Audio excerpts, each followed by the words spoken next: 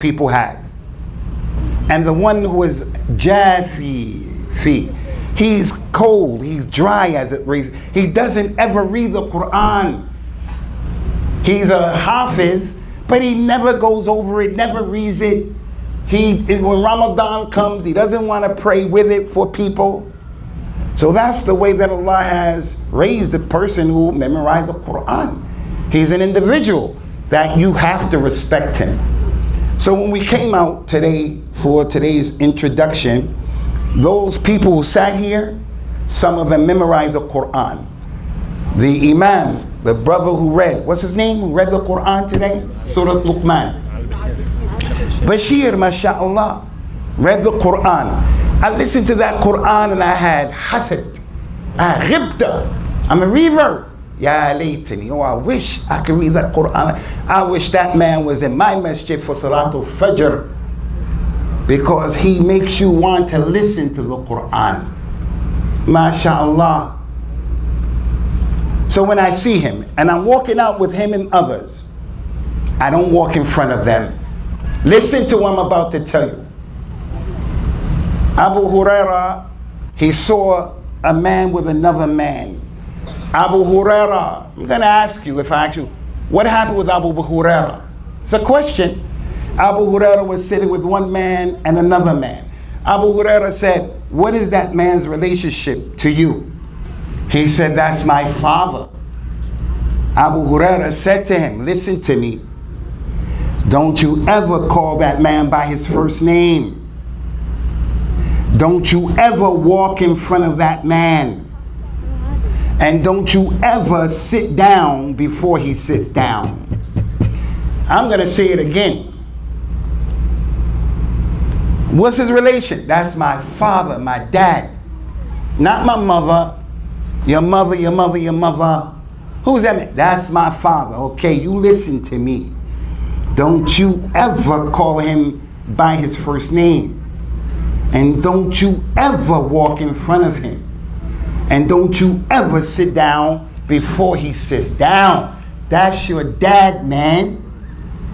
And even if he divorced your mother and he wasn't on the scene, that's your dad.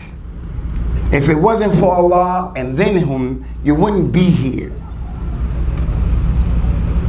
So the one who is older, the one who's the father, the one who memorized the Quran, we shouldn't walk in front of them. We shouldn't talk to them in any way. Why? Because Allah has raised them. And those of you who are fathers out there, and I just said what I said, you like those words, and rightly so. But why don't you respect the one who memorized the Quran? Why do you only want your son and daughters not to call you by your name and to respect you? Which is good, that's your haq. But why don't you respect the Huffaz of the Quran? That's again an example of cherry picking from the religion. Cherry picking. I like this, so I'll take it. But I don't like that, so I won't take it. Let's move forward, and we're almost done. Listen to me. Put your hand up if you heard of Abdullah ibn Abbas. Put your hand up. If you never heard of Abdullah ibn Abbas, put your hand up. Some of you didn't do either one. What's your situation? If you heard of Abdullah ibn Abbas, put your hand up. Put your right hands up. Put your right hands up. The right hand in Islam, Rasulullah used to love the right. He used the right for good things. He didn't use the left for anything but dirty things. In the masjid, put the right hand up. In this classroom, they ask, who knows? Put your right hand up and you'll get rewards for just loving the right. The left is for the dirty things, the bad things, like cleaning yourself. The other right, little homie, the other one, man. Yes, that one. Abdullah bin Abbas, many of you think when the Prophet died, sallallahu alaihi wasallam, you think he was an old man. Abdullah bin Abbas was 17, 18, 19 years old when Rasulullah died, sallallahu alaihi wasallam. But although he was that young, he used to sit with the companions. And why did he sit with the companions? Because he understood the Quran. He was the most knowledgeable from them as it relates to the Quran. So Umar would allow him to sit in his presence. because he's been raised up. There's another companion. His name is Amr ibn Salama. Amr. If you just say Amr, if I ask you Amr, just say Amr. His name is Amr ibn Salama. I'm going to say his name, you say Amr. Together, together. This is not Sufi dhikr. Together. Amr. One more time, fellas. Slow down, pump your brakes. Breathe with the group. Al-Ittihad, Al-Ittihad. Amr. Good job. There's a companion, his name is Thumama. Thumama. Say Thumama. Thumama. Not Su. Thumama. Thumama. He's a tremendous companion. I gave a lecture about him in his Islam. His name is Thumama ibn Ufal. When I asked a question at the end, I asked the people in that audience, what was his name? What was the man's name, that companion? One boy said, Obama. I didn't say his name was Obama, man. I asked, what's his name? The other brother said, Yo Mama. I tell you, no lie. That said Obama, that one said Yo Mama. I didn't say this or that. So I just told him his name is Thumama. The next one said Pajama. You know why? You know what? You know why? You know why? They were not paying attention, man. He just said a word that rhymed with the word. Pay attention. Hey, what's the man's name? The young boy, what's his name? Amr ibn Salama. He said, one time, my father and his people, my people, we went to Medina to visit Rasulullah sallallahu alaihi wasallam, and we went there to learn our religion. And we stayed there for a number of days. And then Rasulullah, he looked at us and he said, it's probably you people are missing your families, your wives and your children, because he was merciful, man. He was easy with the Muslims. What's this dawah of a shidda, man, that these people have? This dawah that makes them fear. I went to Jamaica the last week. I've been in Jamaica, an island. Some Jamaicans in Jamaica are poor. They hate Islam, many of them. If they see a woman with niqab, some of those Jamaicans will let her know, I don't like you. But then we have brothers who are there who are supposed to be Salafi and claiming Salafi, and inshallah they are. But all they have to offer is, don't listen to him. Don't listen to him. He's a, ya akhi, where's the gentleness of al-Islam? وَمَا أَرْسَلْنَاكَ إِلَّا رَحْمَةً لِلْعَالَمِينَ. That's our Nabi. فَبِمَا رَحْمَةٍ مِّنَ اللَّهِ لِنْتَ لَهُمْ وَلَوْ كُنْتَ فَظًّا غَلِيظَ الْقَلْبِ لَانْفَضُّوا مِنْ حَوْلِكَ يَا Muhammad. I think that you people are missing your babies and your wives. Go back to where you come from. Go back and be with your families. And when it's time for the salat, one of you should make the adhan. And when it's time for the salat, after the adhan, let the one who memorized the most Quran lead. So they left. It was time for prayer. They looked around and they saw the one who memorized the Quran the most. They found the one who read the Quran the most was Amr. He was only 7 years old. If you're 7 years old, put the correct hand up. If you're 7 years old. A little man, the other hand. If you're 7, put your right hand up. My man Qasim, who just came here, is 6 years old. Qasim just came here. Abshir's son. Amr was 1 year older than this little boy, and he led those companions in prayer. They were so poor that he had one thobe. If you have more than one thobe, put your hand up. If you have more than one, that man, the boy had one thobe. That's it. When he made sajda, his thobe came up. One time, one of the Muslim ladies saw that his thobe was short, and when he made sajda, his thobe came up. The lady said to the men, why don't you people buy a thobe for your qari? And the Muslims put their money together and got the boy a thobe. He said when they gave him the thobe as a gift, he was never happier, except when he accepted Islam, he was happy. The second occasion he was most happy when he got this new thobe. So it's our responsibility to help the imam. Don't let the imam be a person who has to walk to the masjid or be late for Jummah. His wife is having a baby. A baby. We have to take care of his kids, because that's how the companions were with the one who memorized the Quran, Amr ibn Usamah. So what's the point? Abdullah ibn Abbas, young. Amr ibn Salama, young. And yet, they had the right to sit with the people who were older. They had the right to be looked at with respect, although they were young. Now I'm going to end this talk by just giving you guys some advice. Now, you're not responsible for remembering anything from the advice. What I just told you just now is what you're responsible for, and that's it. 60 pounds. My first advice to this community is, it is topmost priority for the administration here, the idara here. And this administration has a lot of tahaddiyat. I'm a person who can read the room. I can read the room. And I know this community, it could be a vibrant community, but the leadership here has a big, tall order to get this community in shape. I can see that. I can see that.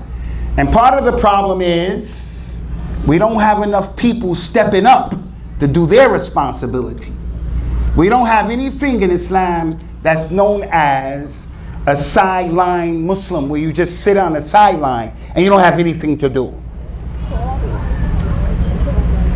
Back there in the UK, I was the imam in a place in Liverpool. Many Somalis live there, Masjid al-Rahma. There was a soccer player. His name is Sadio Mani. Played for Liverpool United. That man was making about 900,000 pounds every week. Some crazy amount of money to kick a ball. Soccer. Pay attention, man. He came to the masjid after Salat al-Asr when nobody was around to clean the masjid's toilets. To clean the toilet of the masjid. And he's making that much money. And you can't do something? You can't go into the toilet and clean the toilet?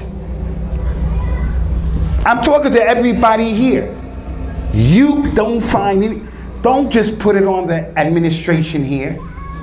That administration has a tough job to do, because I know the aqliyah of our community. The Prophet says, sallallahu alaihi wasallam, that the people are like 100 camels. You can barely find one camel suitable to ride.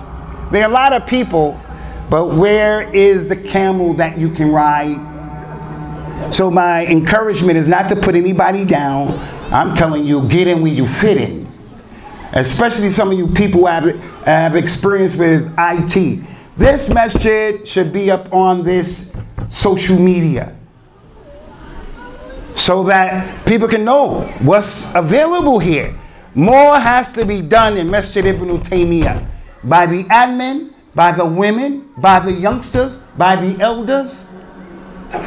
So my first advice, from the most important responsibilities of this admin, is that you people connect the hearts and the minds and the spirit of these shabab with the book of Allah.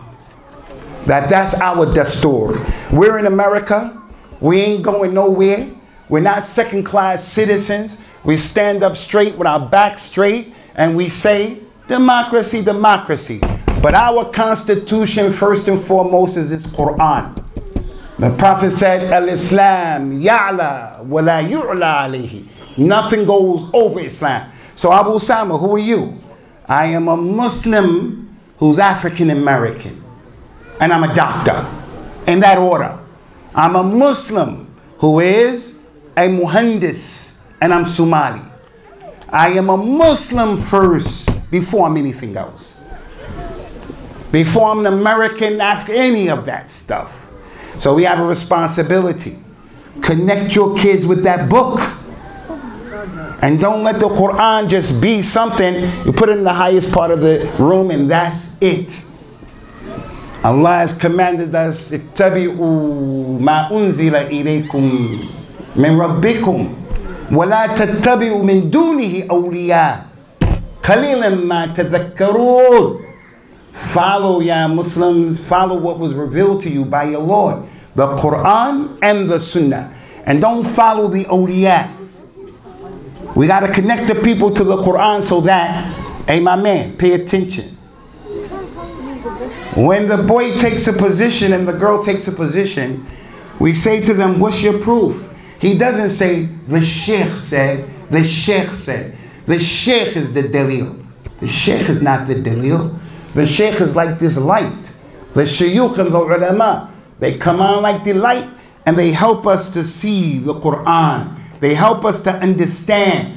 But that light over there, it died. That light over there is flickering. That light over there, you can turn it on and off. You can shut it up. It's not the goal and the objective, that light. The goal and the objective is that Quran. So people claiming Salafiyah and the dalil is the Sheikh said? No. We connect these people to the book of Allah. Reading it, contemplating it, respecting it, standing up for it, dying for it. Now listen to what I'm going to tell you. My last advice and I'm done. Listen to this advice. Listen to what's going to happen. The Prophet says, sallallahu alaihi wasallam, يدرس الإسلام كما يدرس وش الثوب حتى لا يدرى ما صيام ولا صلاة ولا نسك ولا صدقة ويسرى على كتاب الله في ليلة واحدة حتى لا يبقى في الأرض منه آية وتبقى طوائف من الناس الشيخ الكبير والعجوز يقولون أدركنا آباءنا على هذه الكلمة فنحن نقولها لا إله إلا الله. Listen to this hadith, Ummah al-Islam. He says, sallallahu alaihi wasallam, that al-Islam is going to fade away the way the embroidery of a thobe fades away. I wore this thobe, it was brand spanking new on the day of the Eid last Ramadan, the day that my son Abdurrahman died, the day before the Eid. This was a brand spanking new thobe. It was blue. It was fresh and crisp. I was rocking it. I went to the Eid ground. I was like just in my stuff. I was like, look at my thobe. It was blue. It was nice. This thobe is faded now. The color, it gets worn, it gets dirty, I wash it. Worn, dirty, I wash it. Worn, dirty, I wash it. The ink keeps going. If I have anything on it, it starts to rip. Until after 2 or 3 or 4 years, this thobe, you won't even recognize it compared to the first day. Islam, that's what's going to happen.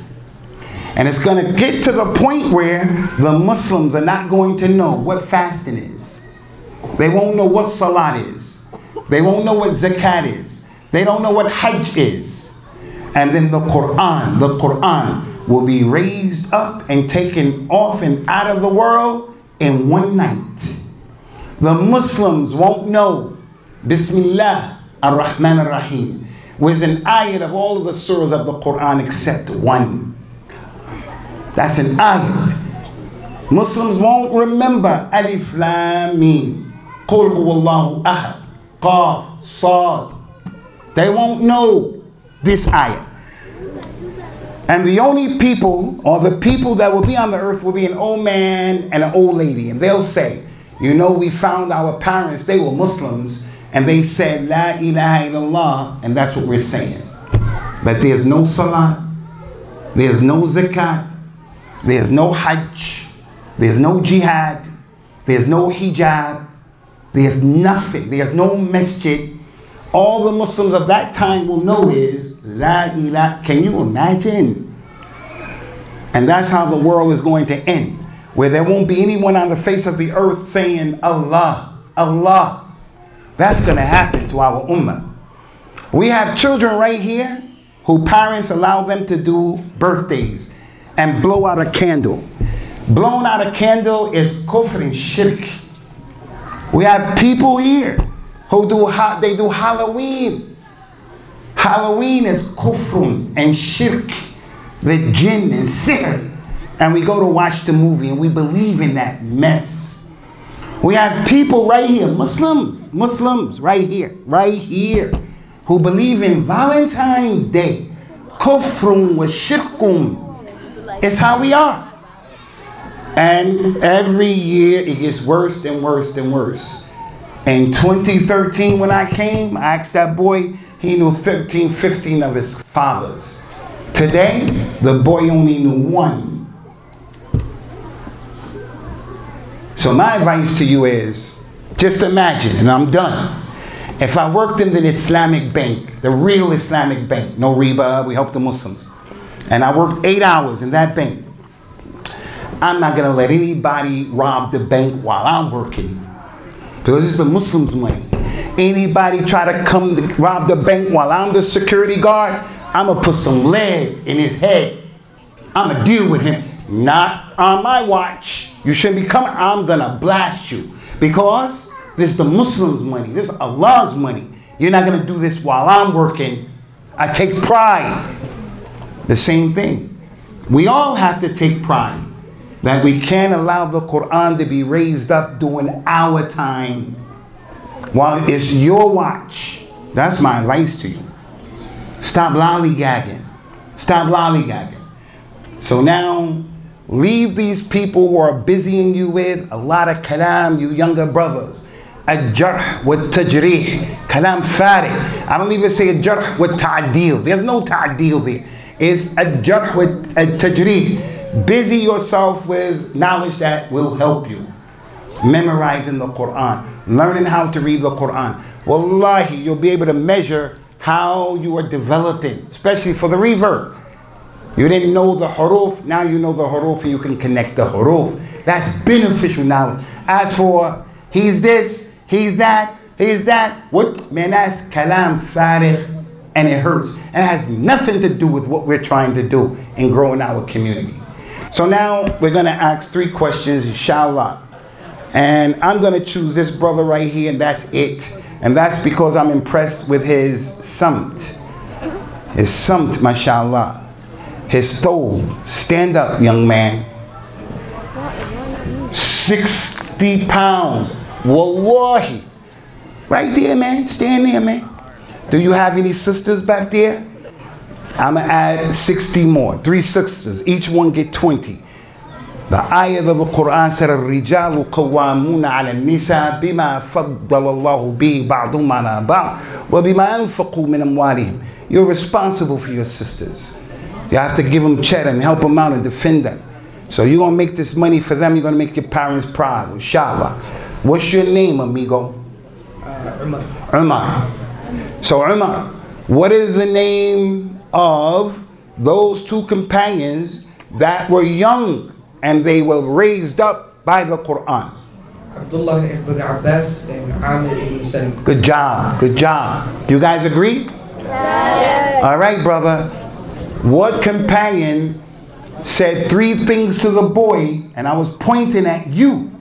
What's the companion's name and what 3 things did he say? Listen, listen. Abu Bakr as-Siddiq. Abu Bakr as-Siddiq. Bong, sit down, man. Umar. Good try, good try. The hadith said, As-Sa'id man wu'idha bi ghayrihi. The intelligent one, the good one, is the one who learns from others. If the teacher says, hey, sit down, don't you keep talking, and then he has to say to you, you got to learn from him. He gets up and gives the wrong answer. Don't you get up and give the same wrong answer. You got to learn from what he just made a mistake in. Stand up, little man. This is the last one. How much time we got? All right, man. What's your name, boy? Suhaib. Suhaib. Oh, I met you, Suhaib. Take it with your right hand, man. Good job. That's the left hand, the doo-doo hand, man. Come on now. Where are you going? Just serious. What was the first answer? The first answer? Those 2 companions, what were their names? Amir And Abdullah. Amr, and Abdullah ibn Abbas. Second, who was the companion who said, what's that man's relationship to you? He said, it's my father. He said, don't do this, don't do that, don't do. Who's that companion? And what did he say? It was Abdullah. Nah, man, sit down. One last one just to make it an odd number. Hey, keep it quiet, man. Keep it quiet. And this is one of the reasons why it's not always fair that the sisters don't have an opportunity to participate. They don't have an opportunity to participate. Because I know most of them probably know.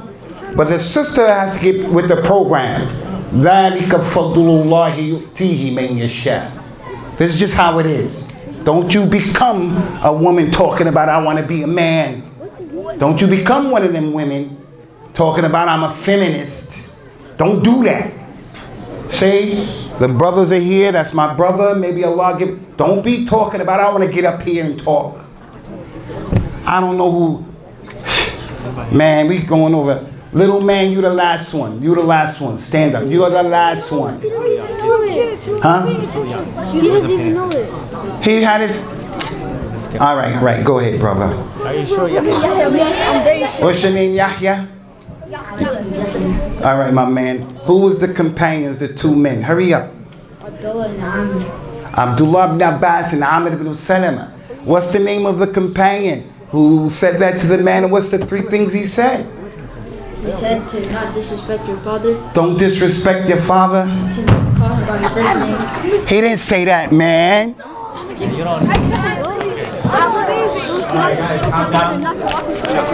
He didn't say that, man. He said to him, it was Abu Hurairah. He said, don't call your father by his first name. He said, don't walk in front of your father. He said, don't sit down before your father. All of that means don't disrespect him. It means that. But that's not what I said. That's not what I said, man. That's not what I said. I'm going to choose you, the last one. Stand up. Forget those two. You, my man. You, my man. Yeah. It's the last one. I'm just going to ask you one question. If you get this one question, wallahi, I'm going to give you the 60 pounds. Where's the 60 pounds? Last question. Forget the first two that three of your ashab can answer. Last question. What was the fourth hadith I used in the talk? Yeah, man, don't open your eyes like that. You're responsible. The fourth hadith. All right, man, I'm keeping my money. Assalamu alaikum. Assalamu alaikum. Assalamu alaikum. Rahmatullah. Everybody sit down. We want to give thanks to the Sheikh Usamah, Abu Usamah. Hey, don't clap. Now we'll get into Salat al-Isha. Our lectures will continue tomorrow. And it will end Sunday. Lectures will be from 6 p.m. to 10 p.m. I was on hoping you would get it.